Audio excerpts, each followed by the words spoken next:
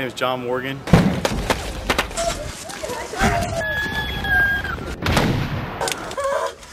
HM3, 8404, field medicine. Let's get out of here. We simulated an event that would take place in the streets of Baghdad.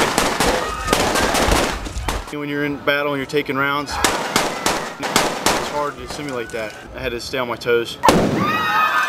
This actual exercise I think is perfect because having rounds simulated going over your head, actually seeing a victim, a casualty lay on the ground with an actual serious wound, you can't beat it. There's just no training that a Marine could do on his own.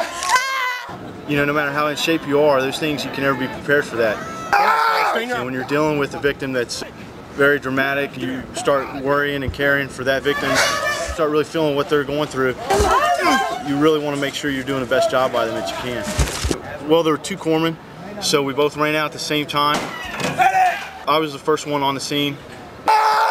We were behind a vehicle and we were still taking fire. And assessed most of the casualties, and I took the most severe of the two. So what we did was just try to perform an immediate care while taking fire, which was a tourniquet and a direct pressure dressing. That's really, at that point, that's all you can do. Once we got that established, as soon as we were able to move, we transferred her to one site, and then the other corpsman took the other person. Hold on, ma'am. Okay. The first victim, she had an amputated leg, as well as a femoral artery bleed. The second victim had shrapnel to the face. It was glass, and third-degree burns to the face, as well as the right arm, and a gunshot wound to the right arm. In the BAS, we were able to provide better dressings.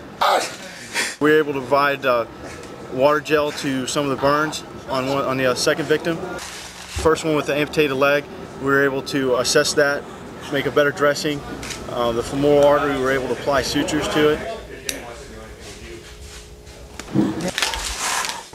Give IVs. It's about as real as it can be. The fact that there is a program like this for us to come and train at is great. I've been in the Navy for about 5.5 years, and some of the training that I've went through with the Marines and the Navy has been some of the best that anyone will ever see. It's far surpassed what anything I've ever seen. It was just awesome. I mean, and getting my heart rate up the way that this training did was, I've never had anything like this, so it was really good today.